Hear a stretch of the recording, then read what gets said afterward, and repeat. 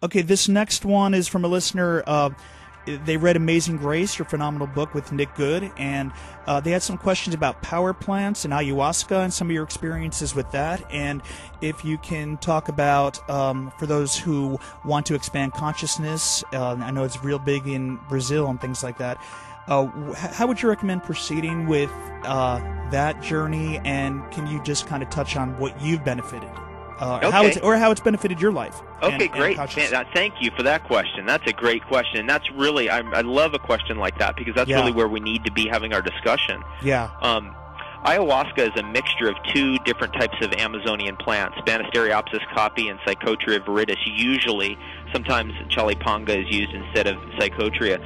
These two plants, when mixed together, it's basically a very powerful antifungal, antiviral, antimicrobial, psychedelic medicine that not only heals you physically but emotionally and spiritually as well.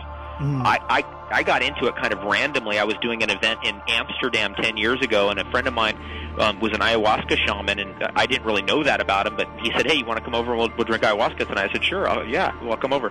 So we drank the tea and sat there, and you know, you go through kind of an emotional meltdown, then a spiritual meltdown, then a physical meltdown, and then you reassemble yourself. And it's kind of like a medicine that kind of tells you, or you tell yourself, like, you know, we can't get away with this anymore. We shouldn't do this anymore. This habit right here is really bad. You should stop doing this. This right here is really good. You should keep doing that. It kind of tells you these messages. But it's you really telling yourself. And it's a phenomenal, ancient intelligence to tap into. It cures people of, I call it isolation consciousness. We have believed for a very long time, unfortunately, that we're the only intelligent beings on this earth. That has been a very, very destructive and damaging belief. Ayahuasca cures people of that belief system and actually restores the understanding that everything is filled with intelligence.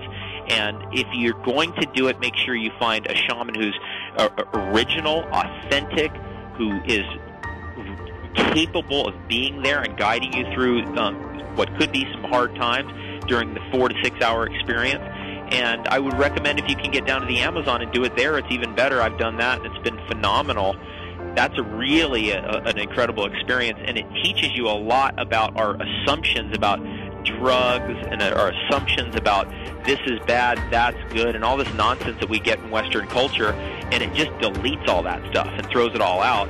And it educates you in the realization of the abundance of medicines, natural medicines that are available to us.